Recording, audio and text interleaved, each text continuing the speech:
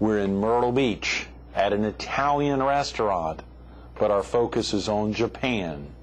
Meet somebody who's going to bring them all together. Coming up next on Carolina People.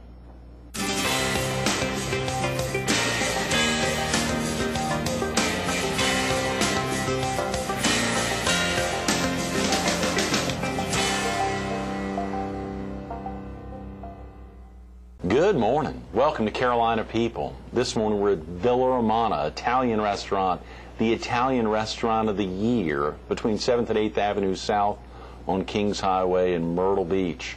We're focused on teaching abroad, and we're visiting with a former English teacher in Japan, Tiffany Jackson. Good morning, Tiffany. Good morning, Greg. Thanks for having me. Thanks so much for coming in early on a Tuesday morning. No problem. I'm glad to be here. How long have you been back in the States, Tiffany?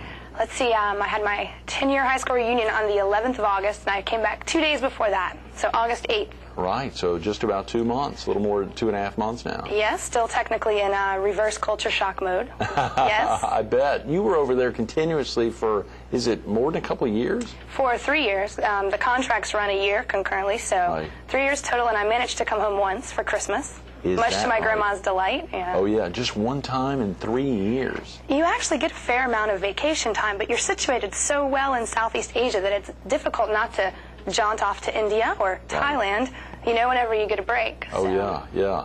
How did you actually get over there the first time? And, of course, we'll talk a little bit about yourself in just a minute, but this was a program sponsored, I think you said, by the Japanese government? It is, and there's a little bit of backstory to that. When I was a junior in high school, my father worked for a Toyota car dealership, Right. and they were trying to give scholarships to some employees' children, about 20 across the nation, to go to Japan for a summer exchange program. Right. So I applied and luckily was awarded a scholarship. So I spent about 2 months living there in Nagoya, which is about the 3rd or 4th largest city now.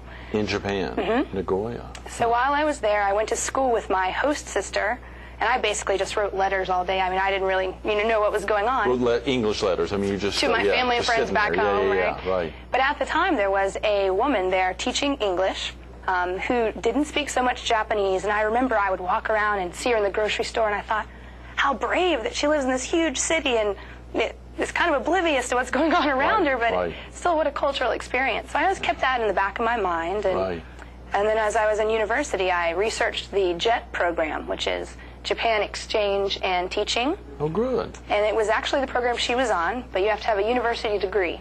So I put it off for a few years and finally got around to applying and actually getting over there in July of 2004. That's tremendous. Well, of course, your connection here is you actually grew up in this area. Oh, right. So I was born at Conway Hospital and was grown up in Myrtle Beach and actually graduated from Socastee High School. Socastee High School. I think I saw for a little while you were on the mock trial team, even traveled around, competed. That's right. Socastee does pretty well at a lot of extracurricular activities. Go Braves. And we made it to nationals quite a few years. We were state champions quite a bit. So went to Pittsburgh, Johnstown, all over competing in competitions. That's tremendous. That's It tremendous. was lots of fun for sure, and I think it gave me a good analytical edge, the older I got. Continued on into university doing that. Matriculated to the USC Honors College, I believe? That's correct. Tremendous, yeah. What were you studying up there? All kinds of stuff. Ooh, yeah. So, big smile there, yeah. It was kind of a little bit early to decide a career path, I think, when I graduated. 18, 17. So I started out as an English major. Right. Then I went on to newspaper, print journalism. Good, yeah. And then our show sponsor here, Right. the Myrtle Beach Herald, great, yeah. And it ended up doing electronic journalism, which is kind of radio and television production. Sure. Yeah, and Did you do any work up there in Columbia, or have any involvement with any radio or TV stations up there? I did, and actually the senior practicum program is something called Carolina News, which is a cable news show that's produced every day by students that are seniors in the journalism program.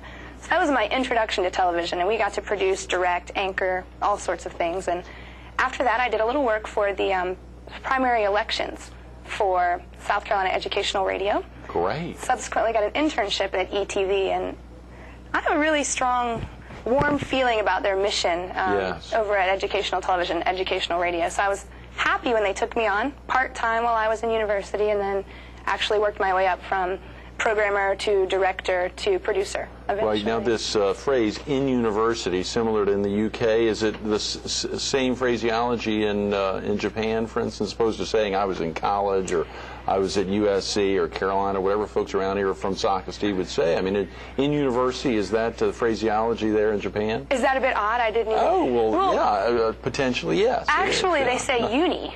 Is that right? So they truncate it down to, they're pretty good at slang words and taking English and making it their own. Yeah. So it takes a lot of concentration for me not to use words like uni. At uni, you know.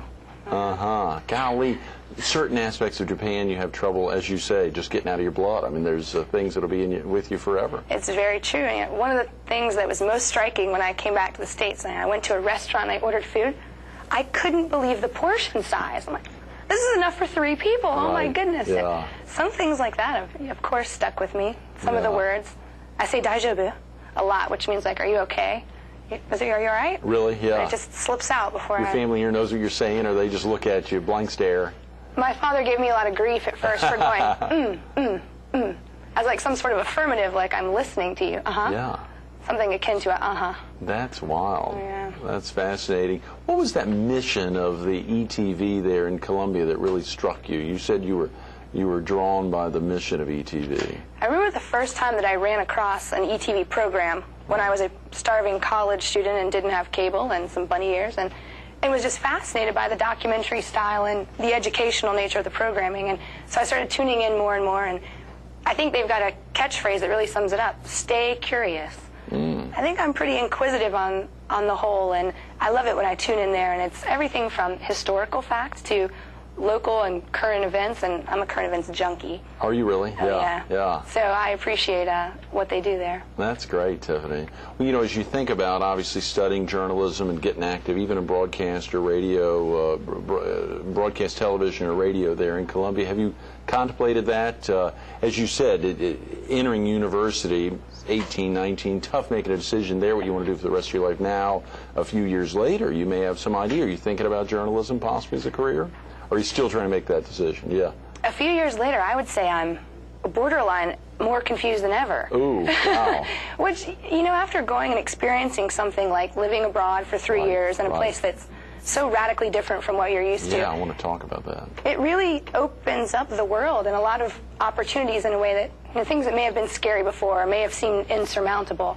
Well, now I've got this, perhaps it's a confidence that I didn't necessarily have before that makes me think I could just pack up and move to Brazil. Really? And make it happen. And it might not be too... Yeah, that's exciting. But I do. I regularly look online for jobs at public radio stations, Seattle, Austin, Texas. Good for you, yes. Good places to be. Still swirling around in there. Right. What about, are there lots of Americans in Japan? Is it being overtaken by Americans? Quite the contrary. That was one of the more startling aspects when I first arrived. I can remember stepping off of the Shinkansen, which is the bullet train. And is it really a bullet train? I mean, it's quick. Yes, it is. Faster than our metros. I wish I could give you some numbers, but I can't. It's quick. Yes. Yeah. You know, and I was in Tokyo Station, which is one of the largest in the country, and I just sat there mouth agape, like turning in a circle, and I realized I was the only non-Asian that I could see.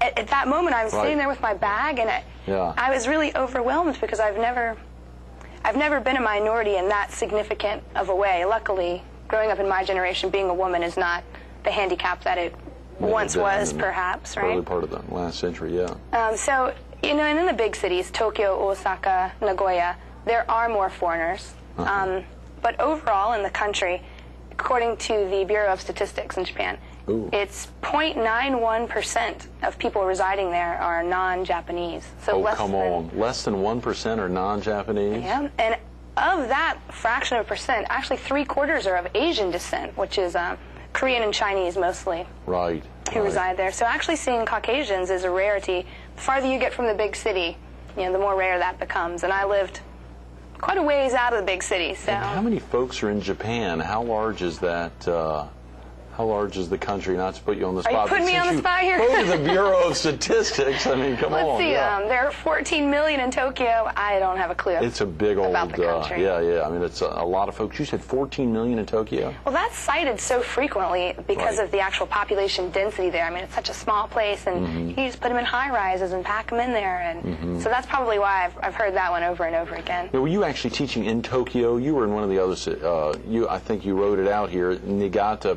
Prefecture. Prefecture. Prefecture means what? It's akin to a state. Okay, great, good. A political department. And actually, Niigata is on the west coast, almost directly across from Tokyo. So it's kind of a straight shot, about 2 hours and 15 minutes on the bullet train. And the bullet train connects those two? Well, there are a few transfers here and there. Stop-offs, yeah. Right. Yeah, I can get as far as Nagano, which is actually a fairly well-known city. I think the '96 Winter Olympics were held there. And that's about 45 minutes from where I lived. So I'd have to take a local train from there home. Yeah. You know, when you think about when you first arrived there 3+ years ago, Tiffany, versus when you were leaving, were there any changes that really stood out in the country itself? I mean, not even thinking about what it was like for you as an American arriving there, clearly being part of a very tiny minority, but what about changes in that country? Anything just systemically that you recognize? I mean, there was definitely a political shift from Koizumi to Shinzo Abe, which is something that I was fairly well acquainted with, keeping up as best I could. And not many of our viewers know what you're talking about. I'm sorry, excuse me. These are prime ministers. Sorry. Okay, yeah. So the political climate shifted quite a bit while I was there, which is something that I didn't have any direct contact with, but enjoyed overhearing other folks discuss, although politics is not a big coffee discussion for Japanese people in general. Really? I wonder why. They're very conservative and tend to be, unified in a lot of opinions. They have a phrase called kuki o yomu, which means to read the air. To read the air. So they don't really have to discuss. Everyone just kind of acts in accord because they've read it on the air. Right. So there's not much dissenting opinion that's tossed around lightly in the country. And some of the stark differences between the Eastern world there and our Western world, as many folks call it, what are some of the big differences? I wanted to ask about just that form of government for viewers who may not be familiar exactly with the form of government, but what are some of the big differences? That phrase you just used, what was that again? Kuki o yomu, to read the air. To read the air. That's fascinating. How about some of the big differences between Japan, and of course we want to talk a little bit about teaching and what that was like, since our focus is on teaching abroad. But it's so interesting too to go there, and it's just, absolutely different than anything I've grown up with or experienced before. So there's great focus on family there. Really? The family unit is incredibly strong, and they're incredibly loyal to their family. Kids don't just up and move away to Japan for 3 years and leave their parents back home. Right. It was interesting you asked about a shift. While I was there, I had an older female friend who was probably the best non-native English speaker I met during my time there. And she had a son who married. Traditionally, the first son marries, and the wife moves into the family home. So she then begins to care for the in-laws, as well as holding down a full-time job, caring for the children, cooking all the meals. It's quite a role to play. And caring for a poor husband, yes. Oh, right. Let alone everything else, yeah. And so I saw a shift in this, that my friend's son had a talk with her and said, we don't want to live together. We want to get our own place. And it was quite heartbreaking for her. And she's fairly progressive in her thinking. Like I said, she's a good English speaker. And so that was an interesting tipping point, I think. But there's no mandates. That's just society speaking, or society changing a little bit. There's no mandates. It's not a totalitarian government, obviously. Clearly, they're very open. But government, the form of government is what? Is it is it a democracy? Is it really? Yeah. Yes, and they do vote and have elections and that sort of thing. They have a parliament that's, very partisan, which we may notice a little something about. Well, right now, we've had funny shifts, of course, in our own government, but yes, very partisan. And also thinking about, the loyalty to family, and another thing that struck me as a huge difference was the integrity or trustworthiness of people. I could go into a dance club in downtown Tokyo, Right. leave my purse on the table, and go to the dance floor and dance, and come back and it's undisturbed. I mean, people are just incredibly honest there, and coming back, I've seen a difference in that too. Someone earlier, one of your directors, I believe, mentioned to me his motorcycle had been stolen. Yes, Clutch yes. the pearl. I know, yeah. It's such a stark difference for me to come back and it's not yours. Why would you touch it? And so over there, they're very upstanding, and that's probably one of the places you could still make contracts on a handshake or a bow. Right. As it is, and they would stand up for it. So many large companies based in Japan that have such an impact, like the one your father worked for formerly, I mean, like Toyota. And to think about the impact and the amount of sales in this country that have impacted, obviously, them dramatically, helped many of the companies in Japan flourish. To think that some of America has not had a big impact on that country. It's do you see influences? Big influences of McDonald's, bigger than life arches or anything over there that really stands out? I mean, do you pass some things and feel, oh, I'm home, or any sense of that? I never had a, oh wow, I feel like I'm in the States in soccer moment. But yeah, right. Right. I never had one of those, but there's definitely a prevalence of fast food, which the dichotomy between the older generation and the younger generation kind of welcomes that Western influence. They want to wear Levi's that are outrageously priced. They want to eat at McDonald's. And the older generation's kind of dragging their heels, kicking and screaming. Really? And so 7-Eleven is probably the biggest example of a presence in Japan. Right. Huh. So they're on nearly every street corner. Oh, come on. Like here, Eagles, Wings. Yes. Right, yeah. Without There's exaggeration. There's a 7-Eleven on every street corner. But let me tell you how much better they are than American 7-Elevens. You can go in there and eat lunch, and it's incredible. Fresh sushi, great rice and noodle dishes, and all sorts of good daily made foods. And so they're quite respectable, actually. And if you're not joshing, the reason they could have one on every street corner is because there's so many folks between each street corner? I mean, there's just, you're going up and they're packed in, is that right? Theoretically. And people rely on those sorts of convenience stores a lot more than we do. They're not gas stations, they're, shopping spots that you hit on the way home. Is there a lot of driving over there? I mean, are gas stations prevalent? I mean, is there we're thinking about the bullet train, and I know I want to get on that. Excuse me, I'm just so fascinated. We probably should have just made this interculturalism rather than teaching abroad. We'll get around to the jet program. Yeah. There is a lot of driving, and of course, the farther you go out in the countryside, the more sparse train stations are. And so in my town, I had a car. I actually worked once at a high school in the mountains. It was about 45 minutes from my home. So it was best if I just drove there as opposed to bicycle, bus, train, another bus, that sort of thing. Interestingly, self-serve gas stations are very, very rare. So I didn't pump gas for about 3 years, which is interesting. Yet they have very low unemployment in Japan. It's because they do a good job at carving out niches for, senior citizens or people who would otherwise be retired. Or so yeah, there is some driving, but in the cities, not recommended. Ronaldo, who opened the show for us to get us started this morning, mentioned that he's one of 7 children. Big families, small families, are they all no more than 2 children, 3 children, or did you see families that had 7 and 8 kids? Not 7 and 8 children per se, but such an exciting time, I think, when I was in Japan, because I mentioned before, a tipping point, and now more than ever, women are waiting till later and later to have children, so they're not having as large of families. Generations ago, you would see 2 or 3 brothers, 3 or 4 sisters in a household.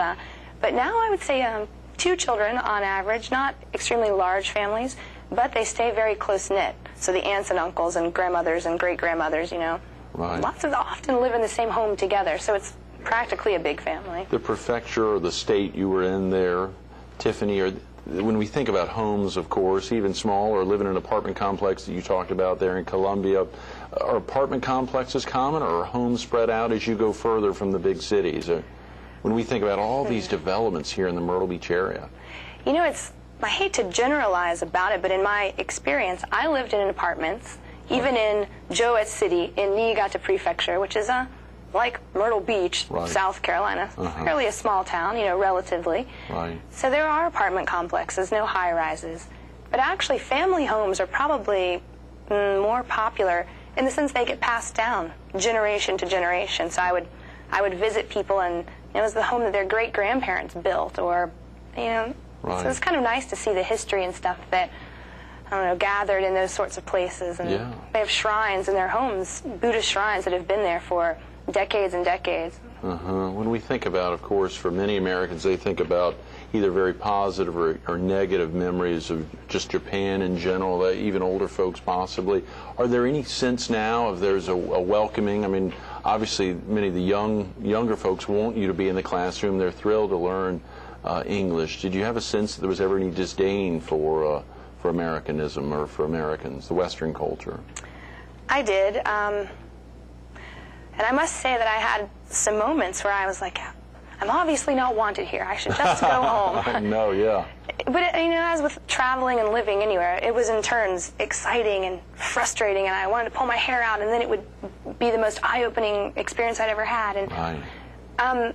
you know, there were times when older people who have a little harder ways of thinking, I think, not so malleable, not so open to interculturalism, you know, they wouldn't sit next to you on the train, or if you see a gaijin, which is the word for a foreigner, it's kind of a derogatory term. It actually means outside person.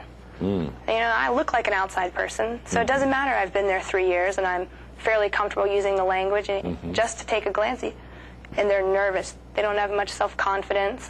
They don't engage very well with foreign people, a lot of the older folks. So there were times when I did feel not so welcome. And I had the great opportunity to go to Hiroshima, which is, they have an atom bomb museum there, and it was very moving, but I was surprised that was probably one of the places that I felt most welcome. They were incredibly gracious that Americans want to go there and see what happened and see their side of it. That's fascinating. We got about 5 minutes, Tiffany, I hate to say it. And, you know, there's so many fascinating things, some of the points of interest, experiences for you that really stick out. I think one of them I saw on here that obviously stuck out there close at hand, where you were involved with some other teachers in putting together, was it a charitable play? Was it a It was production? a musical. Right. Although I'm not musical, as long as we don't count karaoke, because that's just like a rite of passage in Japan. So we put together a musical that performed around the prefecture. I mean, it took months and months to... You traveled around? Wow. And actually played in venues, I mean, most of them larger than high school gymnasiums. Some of them were orchestral venues, and so these were pretty big spaces. We produced, directed, created all the props, marketed, you know, performed in it, and then took all of the money that we raised and purchased school supplies, had some supplies donated, but also wood, nails, paint, and that sort of thing. And there were about 35 of us, including some Japanese kids who could also speak English. They were good go-betweens, and we were doing the marketing and stuff, liaisons. A few of us, about 15 eventually, traveled to Papua New Guinea, which is a little south of Indonesia. I'm not familiar with where it's at. And it's an incredibly rural third world country at this point. And we went to a village there in the Waria River Valley. It was actually a school called AU Primary. So we built desks and re-roofed buildings and painted and donated school supplies and just played and lived and hung out with these families. That it was incredibly humbling and moving to see how little they had and how darn happy they are. You know, how well they get along with each other. And that's great. It was incredible. You know, as you sit back now and think about Seattle or Austin or Brazil or being anywhere, are there thoughts that maybe you want to go back, you want to be there, or is there something pulling at any heartstrings saying, other than just sharing that story right there, anything that's saying, I need to get back there, or is there anything you miss particularly? Yeah, I miss great sushi, great cheap sushi. Great cheap sushi, yeah. You know, I do have a special place in my heart for Japan, having spent time there on multiple occasions. But also, I've got an itch of the wanderlust, you know. There's so many places in the world I haven't been and haven't experienced. So I don't have any immediate plans to go back there. Right. Are you going to grab your dad and take him on some of these trips? Can you pull him out? Yeah. Well, he's actually German by descent, and so I'm working on him. I'm convinced we need to go to Oktoberfest next year. Yes. Yeah. That's great. That's great. You know, as you think of any experiences that stick out, of course, that's a special one. Just if you, as you think back there, obviously, if you're not going to be living back there, anything that you want to take from your 3+ years there to the U.S. and try to share, to spread here, whether in Seattle or Austin or anywhere, even in Sockasty, Myrtle Beach? You know, there are some superficial things, like I don't let anyone wear shoes in my house anymore. Ooh. You know, you take them off at the door. I'm interested in their interest in physicality. I mean, even up into their 80s, they're very physical, mountain climbing and that sort of thing. Really? And actually, one of the things that I've really tried to impress upon people coming back is their environmentalism. They are incredible recyclers. I had 8 garbage cans when I was there. And like the first and third Tuesday, you could throw this away. The second, you know, it's because they don't have a lot of space for landfills, and they recycle. They take care of their natural habitat. I mean, so that's something that I think we should do a better job of, something akin to what they do. Mm-hmm. That's fascinating. Tiffany, thanks so much for being with us this morning. I'm sorry we've run out of time. It was my pleasure. Thank you, Greg. Probably can't get any great cheap sushi here at Villa Romana, but you can get an amazing Italian meal. Get back here. Stay tuned to more Carolina People with Tiffany Jackson coming up next. If you've been sitting here the last 30 minutes, you've probably been saying, Greg, go ahead and ask her about Buddha.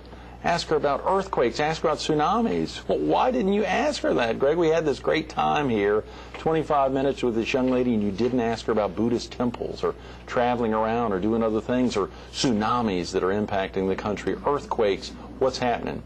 Take the time to write this down. JapanByStorm.blogspot.com. JapanByStorm.blogspot.com. Now, I know a lot of folks are saying, I don't go online, I don't do anything. I'm not going to take the time. You can go to the library. Just go in, JapanByStorm.blogspot.com. Learn about what it was like 3 years over there.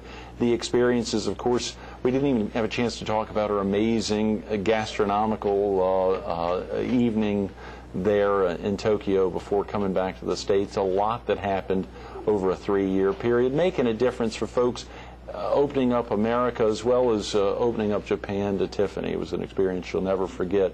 Check her out online, JapanByStorm.blogspot.com.